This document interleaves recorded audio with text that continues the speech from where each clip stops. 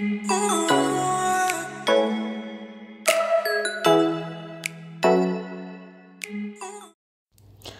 guys, welcome back to another video from Aussie Free Girl. Today I am going to be prepping tons of veggies.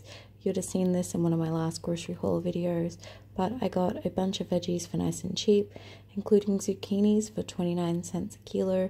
So I bought about 7 of these giant zucchinis. I'm only chopping up about 1.5 tonight and dicing that up. The rest I'm leaving in the fridge for now to be used fresh. And then if it gets to the end of the next couple of weeks when they're not looking so crash up, I'll dice them up again and freeze them. But this is what I do. I stockpile food when it's super cheap, when I can get these really great deals like this, and put them in the freezer and then bust them out when it's, you know, $7 a kilo, because when am I ever going to get 29 cents a kilo zucchini? Same with the pumpkin. The pumpkin's been sitting in the cupboard for the last 3 months. It's still fine. It's stored correctly, but I got that for 7 cents a kilo. So I'm going to finally dice up some of it and use and freeze it. I actually used some the other night in a meal, so it was already cut in the fridge. I also am going to dice up my capsicum and freeze them in a bag with some zucchini. I would also add carrots to that usually, but I'm all out of carrots and that's fine. Next time they're on special, which I think is this week, they're $1.20 a kilo. I'll grab some and I'll prep them for the freezer. We also eat about 1 kilo to 1.5 kilos of carrots a week fresh. And I'll also blitz some up in the fruit processor into a fine dice, and then that can be added to all of my mince dishes to help bulk that out. These capsicums I got 4 on a clearance tray for $1. I've just had to cut out one soft spot and the rest is perfect. So these are going directly into a freezer bag for the freezer. I got this bag holder from eBay after I saw somebody on YouTube using one years ago. I'm pretty sure it was Jan Morel from Large Family Table, and it cost me I think $9 including shipping on eBay, but it was hard to find. But it's super handy. It also extends to do big gallon size bags as well. And I freeze in sandwich bags and then press it flat to have as little air in there as possible, and to make it easy to store everything and sort everything, it all freezes flat and it's much easier to store. I also use takeaway containers to store these foods, and then when I use all of the veggies out of that, I'll store the leftovers from the meals I make in those containers, so they're getting used over and over and over again. And again, it's easier to store, it all stacks nicer. I use diced zucchini and diced capsicum and these things in stuff like risotto, fried rice, soups. I'll just add it to anything and everything to up the veggies and up the health factor. I'm not freezing these green beans. You can, but you need to blanch them first, or I cheat and just steam mine lightly. But I prefer my green beans to be fresh, so I'm just topping and tailing them, cutting them in half, and then they're all going to go into these containers in the fridge for me to use this week. It'll be much easier for me to make a meal with them if I don't have to spend, you know, 10 minutes prepping them as well as making all the other stuff.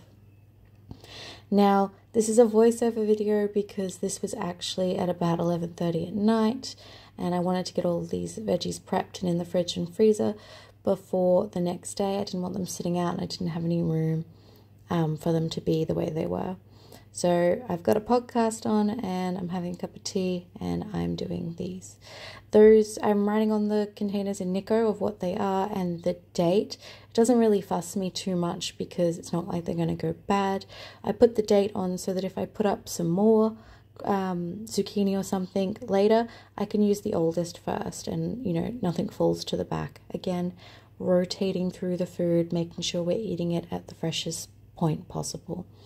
This is how we eat on a budget, and we eat lots of veggies and lots of fruit. I have lots of things put up in my freezer at the moment. Let me know below if you guys want a freezer tour of like all my frozen veg and my leftovers that I freeze in single serve takeaway containers for nights when I don't want to cook. This is really helpful for that too. I can just bust out a leftover and bust out some fresh veg, and there we go. I'm only going to prep one of these broccoli because I wanted it for dinner the next night. The other two have gone a little yellow. It took me about a day to get to them, and they were still wrapped in the plastic. That's okay. I ended up cutting all of the yellow bits off and dicing it all up and adding it to a stir fry. Not a problem. Also, I do use the stalk of the broccoli. If you've ever eaten those cubed mixed veg packets when we were kids, the cheap ones, you've eaten broccoli stalks. It's really good. I slice them into like either dice to go into like risottos, or slice them into little stalks, which are great in your stir fry. They're just that little bit of extra crunch. Now I've decided to peel this pumpkin and do it in a fine dice because I want to use this particular pumpkin for risottos and things like that, that it'll kind of just come apart and melt into. I do eat the pumpkin with the skin on when I'm roasting it, but I don't freeze for roasting. It's just not a good texture.